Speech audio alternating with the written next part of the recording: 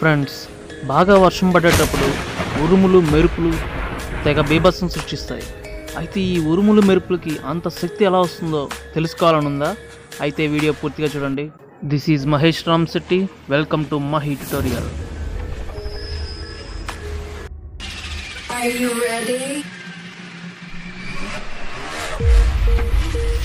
Friends, మీకు ఏదైనా doubt ఉన్నప్పుడు దాని వెనుక ఉన్నటువంటి సైంటిఫిక్ రీజన్ని పూర్తిగా తెలుసుకోవడానికి ప్రయత్నించండి.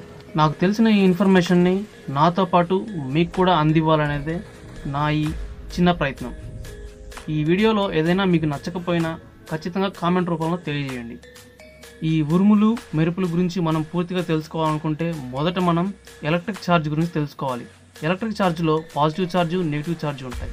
ఇవి రెండు వేరువేరుగా ఉంటే అక్కడ అట్రాక్ట్ అవుతాయి. రెండు వేరువేరుగా కాకుండా సేమ్ ఉంటే రిపల్స్ అవుతాయి. దీనికి ఒక చిన్న ఎక్స్పెరిమెంట్ చేద్దాం. మనం ఏవైనా రెండు పదార్థాలను తీసుకొని ఆ రెండు పదార్థాల మధ్య రాపిడి కనుక సృష్టించాము అంటే అక్కడ ఖచ్చితంగా విద్యుత్ అనేది పుడుతుంది. అంటే అర్థం రెండు ఆవేశాలు పుడతాయి. ఒకటి రుణావేశం, ఇంకొకటి ధనావేశం. దీన్నే ఇంగ్లీష్లో పాజిటివ్ ఛార్జ్, నెగిటివ్ ఛార్జ్ అంటాం. సో మనం దీన్ని తెలుసుకోవడానికి ఒక చిన్న ఎక్స్పెరిమెంట్ లాగా చేద్దాం. మీరు ఒక బెలూన్ కానీ దువ్వెను కానీ తీసుకోండి. దాన్ని మన హెయిర్కి కానీ లేదా ఒక ఉలెన్ దుస్తులకు కానీ కొంతసేపు రుద్దండి. కొంతసేపు రుద్దిన తర్వాత దానికి ఒక నెగిటివ్ ఛార్జ్ అనేది ఒక సైడ్ ఏర్పడుతుంది. సో అలాగే మన హెయిర్కి పాజిటివ్ ఛార్జ్ అనేది ఏర్పడుతుంది. ఇవి రెండింటి వల్ల అక్కడ ఆకర్షింపబడతాయి. అంటే హెయిర్ అనేది బెలూన్కి అతుక్కుని ఉంటుంది. సేమ్ అలాగే మీరు ఉలెన్ దుస్తులు కూడా ట్రై చేసినప్పుడు అదే విధంగా ఉంటుందన్నమాట. సో దీనికి కారణం అక్కడ స్టాటిక్ ఎనర్జీ అనేది ఏర్పడింది. ఈ స్టాటిక్ ఎనర్జీ వల్లనే అవి అట్రాక్ట్ అవుతాయి. అది కొంతసేపు వరకే ఉంటుంది, తర్వాత డిశ్చార్జ్ అయిపోతాయి. మనం ఈ స్టాటిక్ ఎనర్జీని ఇంకొక చోట కూడా అబ్జర్వ్ చేయొచ్చు. మనం ఎప్పుడైనా కానీ కాళ్ళని బాగా రఫ్ చేసినట్టుగా ఒక మ్యాట్కి బాగా రుద్దినప్పుడు ఆ తర్వాత వెళ్ళి డోర్ తీయడానికి ట్రై చేసినప్పుడు ఆ డోర్కి ఉండేటువంటి మెటల్ వల్ల మనకి చిన్న షాక్ కొట్టినట్లు అవుతుంది. సో దీనికి కారణం అక్కడ స్టోర్ అయినటువంటి ఎలక్ట్రోస్టాటిక్ ఎనర్జీ. ఈ ఎలక్ట్రోస్టాటిక్ ఎనర్జీని మేఘాల్లో కూడా సేవ్ అయి ఉంటుంది. అది ఎలా జరుగుతుంది అంటే మనకి ఎండాకాలంలో ఉన్నటువంటి ఎండ వల్ల సముద్రం పైన ఉన్నటువంటి నీరంతా కూడా ఆవిరైపోయి మేఘం రూపంలో తయారవుతుంది.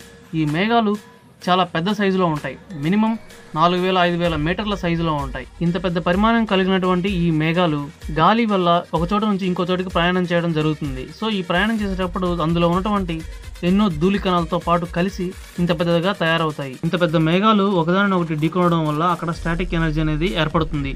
వాటికి అవకాశం ఉన్నప్పుడు దానిలో ఉన్నటువంటి విద్యుత్ ఆవేశాన్ని మొత్తం రిలీజ్ చేస్తాయి. ఈ స్టాటిక్ ఎనర్జీ వలన మేఘాల్లో ఉన్నటువంటి ఆ గాలి అంతా కూడా చాలా వేడిగా ఉంటుంది. ఇలా వేడిగా ఉన్నటువంటి ఆ గాలి ప్లాస్మా స్టేజ్కి వెళ్ళడం వలన అందులో ఉన్నటువంటి గాలి కాంతివంతంగా మెరుస్తుంది. దీనినే మనం మెరుపులు అని అంటాం. ఈ మెరుపులు ఒక్క క్షణం మెరిసినా చాలు అందులో ఉన్నటువంటి విద్యుత్ ప్రవాహం కొన్ని వందల కిలో యాంపియర్స్ పవర్ని కలిగి ఉంటాయి. ఇందులో ఉన్నటువంటి ఈ పొటెన్షియల్ డిఫరెన్స్ వల్ల ఆ విద్యుత్ ఎన్నో కులుంసుల విద్యుత్ ఆవేశం కలిగి ఉంటుంది. సో ఇంత విద్యుత్ ఆవేశం కలిగి ఉండి నేలను చేరడం వల్ల దానినే మనం పిడుగు అని అంటాం. ఈ మెరుపు గురించి అలాగే పిడుగు గురించి మనం తెలుసుకున్నాం. అయితే మనకి ఉరుములో అంత శబ్దం ఎందుకు వస్తుందో తెలుసుకుందాం. ఉరుములో అంత శబ్దం రావడానికి కారణం మేఘాల్లో ఉన్నటువంటి ఆ వేడిగాలే దీనికి కారణం. ఆ వేడిగాలి 5000 డిగ్రీ సెల్సియస్ వేడిని కలిగి ఉంటుంది. అంత వేడి కలిగినటువంటి ఆ గాలి చల్లగా ఉన్నటువంటి గాలిని పక్కకు తోసి ఎంతో స్పీడ్గా వేగంగా కదలడం వల్ల ఈ శబ్దం అనేది ఏర్పడుతుంది. దీనినే మనం ఉరుము అని అంటాం. నేను చెప్పిన ఈ వీడియో మీకు నచ్చితే నా వీడియోని లైక్ చేయండి. అలాగే నాకు సజెషన్స్ ఏమైనా ఇవ్వాలనుకుంటే ఖచ్చితంగా కామెంట్ చేసి నా వీడియో ఎలా ఉందో చెప్పండి. ఇంకా ఏదైనా నేను మార్పులు చేసుకోవాలనుకుంటే దాని గురించి నాకు చెప్పండి. అలాగే మీకు ఇంకేదైనా కొత్తగా ఇన్ఫర్మేషన్ కావాలి అనుకుంటే దాని గురించి కూడా కామెంట్ చేయండి.